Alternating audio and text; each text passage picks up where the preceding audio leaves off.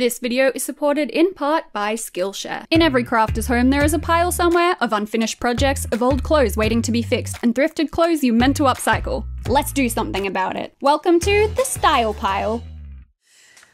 Okay, this video is going to include some very awkward shots of my crotch. I recently found this stripy bodysuit at the thrift store. Unfortunately, while the bodysuit fits me pretty well around my bust and it is my size on the size tag, it is far too long for me. Your girl has a short torso. So right now it looks really bad. Anyway, although it's a bodysuit and it has snaps on the gusset, it was made of a swimsuit material, so I thought that I'd try and make it shorter so that it fits me nicely and also turn it into a swimsuit. So no gusset snaps. First off, I checked the fabric content to make sure it was suitable for me to take into the pool. I'm looking for nylon, polyester, elastane blends. And yep, 85% polyester, 15% elastane. That'll do fine for a swimsuit. I also made sure that it didn't go see-through when wet, or else I'd have to add a lining. Luckily, it stays totally opaque because adding a lining would have been a pain in the butt. Also, this is a general upcycling tip. Before you upcycle a garment, examine it to see what stitches have been used throughout. Here, the seams have been overlocked with white thread, and the edges have been hemmed with a cover stitch machine, which you can emulate on a home sewing machine using something called a twin needle. More on that in a moment. First, I undid the snap buttons on the gusset, and I marked out a better length for the swimsuit by making some faint chalk lines on the swimsuit while wearing it, which I'm not showing you the footage of because it was a very undignified pose to do. To double check I had marked the correct spot, I folded the material where I'd made the chalk marks on the back and front, folded them together right sides together, and clipped it in place to double check it.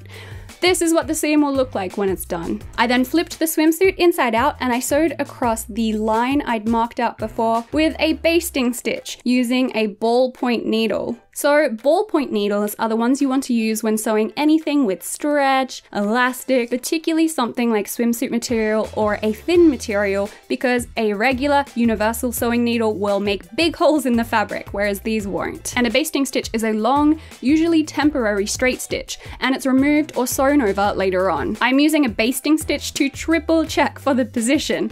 I really don't want to have to unpick the seam later because I'm worried about the stretchy fabric being too delicate to survive too many unpickings. So after doing the basting stitch, I tried it on for fit again, and now that I'm sure that I'm happy with the length, I cut off the excess fabric from the new seam, and then I used a zigzag stitch across the same line from before, and then an overlocking stitch on my sewing machine. I could have also used my overlocker, but I was being too lazy to get it out. And then I cut the rest of the excess fabric from the seam really close to the stitches, but making sure not to cut through the stitches. I was going to top stitch the seam to one side, but when I tried it on again, I realized that it was now far too wide at the gusset. It really looked bad. There was just far too much bunching at the crotch area. You'll have to trust me on that because there's no way I'm showing anybody the footage of me trying this on, ever. But we will fix this. Eventually I decided that I would need to reshape the bottom of the swimsuit to make it better fitting.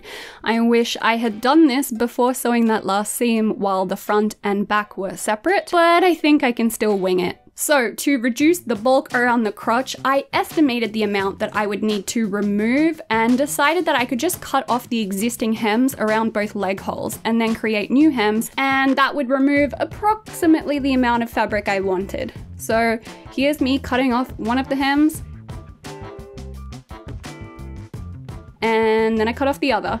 After cutting them both off, the fabric around each leg hole was left raw. Now I am going to hem the leg holes once again. I only wanted to fold it over once and then hem it, or it'll end up a bit too much of a cheeky cut. So basically what I'm gonna do all the way around each leg hole is to flip the raw edge up inside the swimsuit about ½ an inch and then sew it into place. But because I'm sewing a delicate stretch fabric, I can't just throw this under a sewing machine and go around it with a straight stitch. Beginner's tip, you can't use straight stitches across stretch because the threads will snap when the fabric stretches. A bit of preparation needs to go into sewing stretchy fabrics like this. So this is what I did.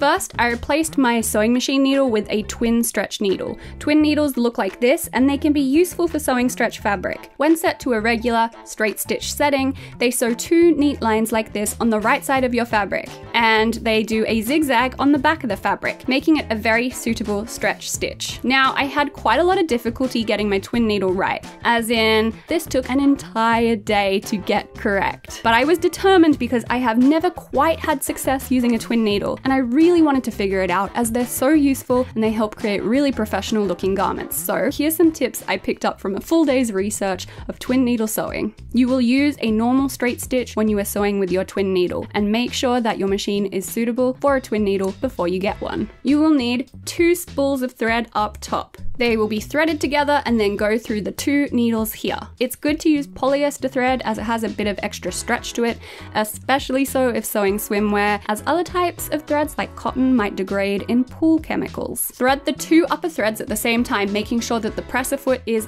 all the way up. Make sure that the spools are winding in opposite directions. One should be winding clockwise and the other counterclockwise. For the bobbin, use a woolly nylon. This thread has stretch to it, which helps a lot. Make sure you're using the right type of twin needles, so that'll be stretch or ballpoint for stretch fabrics, and standard or universal for woven, non-stretchy fabrics. The width is also important. If your fabric is thin, you should use a narrower width twin needle. A thicker fabric, like a heavier knit, for example, will generally need a wider width twin needle. Okay, now onto the next step, preparing the fabric. Prepare the fabric to be sewed by stabilizing the edge if you can. Either overlock around the edge, or for really slippery or thin fabrics, of which my swimsuit here is a bit of both, use some kind of interfacing or iron-on stabilizer. I just used a regular weight, stretch, iron-on interfacing. I cut it into long strips the width of the hem that I wanted, which is 1/2 inch, and then ironed the hem into place with the interfacing strips between the fabric's fold. Even if you're not using interfacing, you should still prepare the hem by ironing it into place before sewing, because you're going to sew with the right side of the fabric facing you. Then you should test the twin needle on the same fabric or a very similar fabric to the one you're using to make sure that your settings are right. If you're getting tunneling or the needle is falling out or breaking like one of mine did when I jumped in too quickly, or other problems like skipped stitches, then you probably need to adjust the machine tension. Because I was getting tunneling, I turned my upper tension down all the way to 1, and I also loosened my bobbin's tension as well. I did that by removing the bobbin case from the machine, and you see this little screw here? It's very, very little, and it has a little screwdriver for it too. I twisted the screw a few times to the left to make it a little bit looser. Also, because I was really worried about messing up my bobbin forever, I counted how many turns I did with my screwdriver so I could put it back to normal later on. Lastly, I lengthened the stitch a bit as well, from 2.5 to 3. I also removed the work table from the machine so I could slip the leg hole around this part and sew in a loop more easily. And it worked! I went all the way around both leg holes with my twin needle, going fairly slowly, making sure not to stretch the fabric as I went, with my needle set at 1/4 inch from the edge of the fabric. Okay, I hope that all of my researching and all of these twin needle tips will be helpful to someone out there. I didn't top stitch over the new gusset seam before to hold it in place because I made sure to fold it up, and when I used my twin needle, I sewed over the edges of it, which is now effectively doing the same thing, holding that seam in place. Finally, I tried the swimsuit on again. It was finally looking normal at the crotchal area, but I just wanted to bring it in at the sides a bit where it's still a little bit loose on my hips and my waist. So I laid the swimsuit out flat again, inside out, and then I drew 2 chalk lines here and here, the same length and the same distance out from the edges on both sides. I sewed a basting stitch along both, tried it on to make sure it was right, and when I was happy with the fit, I overlocked, also known as serge, over both basting lines with my overlocker. And yeah, that was it. So how did it turn out?